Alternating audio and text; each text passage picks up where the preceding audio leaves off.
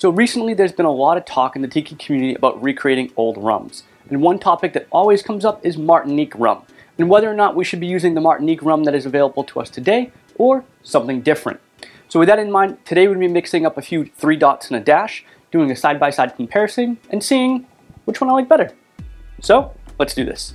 So to kick things off, let's talk about the Martinique Rhum that we get today. And that's rum, as in R-H-U-M, not rum, R-U-M, or ron, R-O-N, as it's known elsewhere in the world.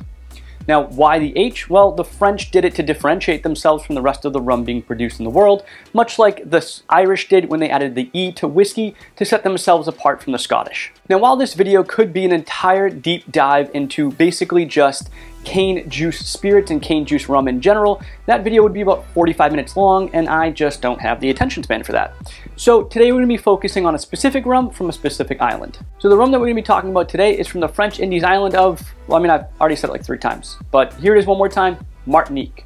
Now, unlike other rums from around the world that are distilled from molasses, which is a byproduct of sugar making, Martinique rum today is made from fresh pressed sugarcane juice. Now, when a rum comes off the island of Martinique today, it is known as a rum agricole, and specifically if it's produced in a certain way, gains the moniker AOC, which stands for some French term that I am not going to try to say because I would absolutely butcher it. In order to be called an AOC rum agricole, essentially it needs to be distilled at about 70%. From there, it needs to be proofed down to about 40 to 55% and aged in oak barrels for a minimum of 3 months. Now, some agricoles are aged for upwards of 3 years, and when that happens, they gain the name rum vieux, or old rum. We know from old articles, journals, and notebooks that both Vic and Don used Martinique rums in their recipes. Vic used it in his mid to late 1950s Mai Tai, taking the traditional 2-ounce Jamaican rum base and splitting it between a 1 ounce of his branded Jamaican rum and 1 ounce of Martinique rum. We also saw Don use it in cocktails like the Donga Punch and the 3 dots and a dash, which is what we'll be making today. Now, we do know, thanks to an article by Matt Pietrek, that the rum coming off of the island in Martinique between the 1930s and the 1950s was not rum agricole like we have today.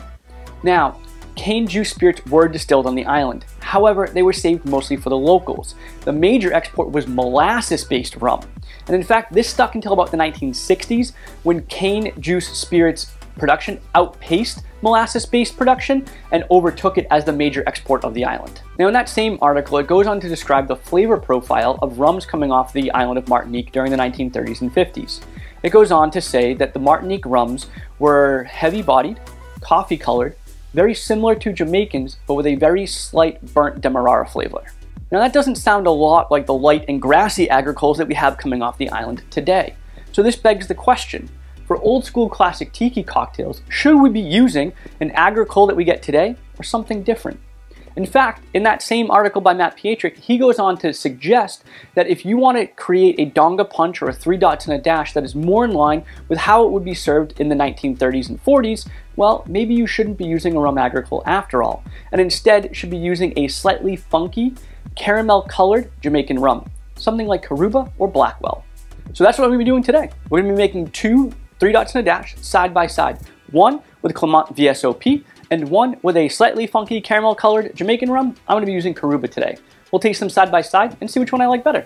To make a 3 dots and a dash, you will need a Martinique rum or equivalent, an Aged Demerara Rum, I'm going with Hamilton 86, honey syrup, this is a 1-to-1 honey syrup, Falernum, I'm going with the Bitter Truth Company, Allspice Dram, also the Bitter Truth Company, orange juice, lime juice, and Aromatic Bitters.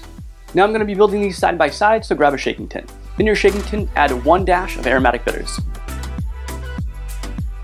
half an ounce or 15 milliliters of lime juice, half an ounce or 15 milliliters of orange juice, quarter of an ounce or 7.5 milliliters of Falernum, a quarter of an ounce or 7.5 milliliters of Allspice Dram, half an ounce or 15 milliliters of honey syrup, half an ounce or 15 milliliters of Aged Demerara Rum, 1.5 ounces or 45 milliliters of your Martinique Rum or equivalent,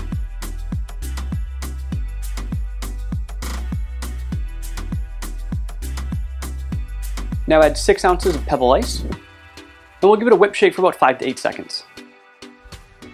Grab a chilled Collins glass and open pour in. Top with more pebble ice. Garnish with a pineapple frond and 3 cherries.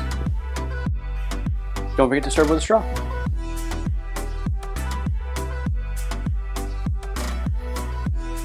And then you have it, 2 versions of a 3 dots and a dash.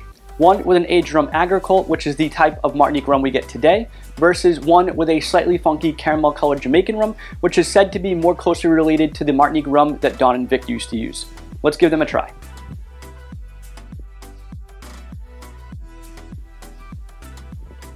Okay, so before you go in and tell me, well, Andy, you picked a crappy cocktail for this because there's so many ingredients in this thing, you're not gonna be able to tell the difference. You'd be wrong, because I can absolutely tell a difference. They're definitely 2 separate cocktails. Now, while they are similar, we get those spice notes from the Allspice Dram and the Aromatic Bitters. We're getting that clove and lime and ginger from the Falernum. The orange juice disappears as is typical in a 3 dots. That's not anything new. The lime juice is providing wonderful acidity to balance out the honey syrup. Speaking of which, I went with a 1-to-1 honey syrup because while asking some experts, I asked, which one would Don have used? And they said that it seems that he would have used a 1-to-1 honey syrup, so that's what I went with. But that's where things deviate. While those flavor profiles in both of these are the same, they differentiate at that point. This one is lighter. It definitely has that grassy note from the rum agricole. This one is darker. And there's this like burnt caramel flavor on the back end. Here's the deal. In the one with the aged rum agricole, the Clement VSOP, the agricole is front and center and the Demerara rum is lost. In this one, however, the Jamaican rum, the Caruba that I used, plays well with the Hamilton 86, the Aged Demerara rum that I used. They sing in harmony a little bit better. Let me see if I can give you a couple more flavor profiles here. Hold on one second. There's this grassy, musty, it is. The agricole is front and center on the back palate. If you've ever had rum agricole before, you know there's this like grassy, like musty note to it, and that's what I'm left with on my palate after drinking this cocktail. This one, on the other hand, honestly, I feel like it just harmonizes a little bit better.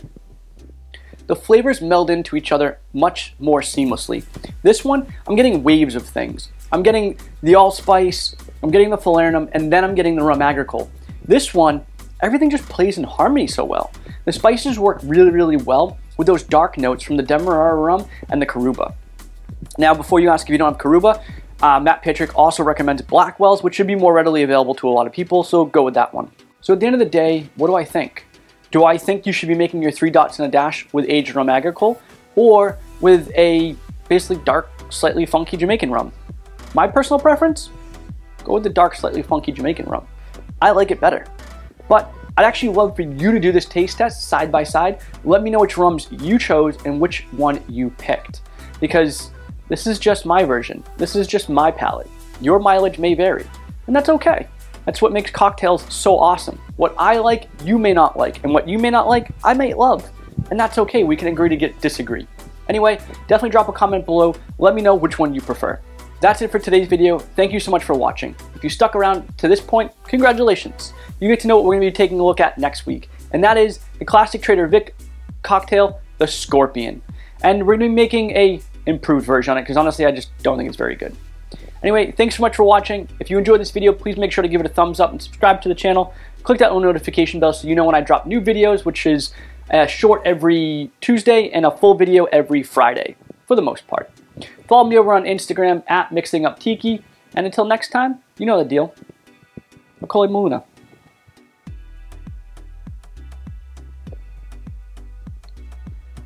Now what am I going to do with these 2 cocktails?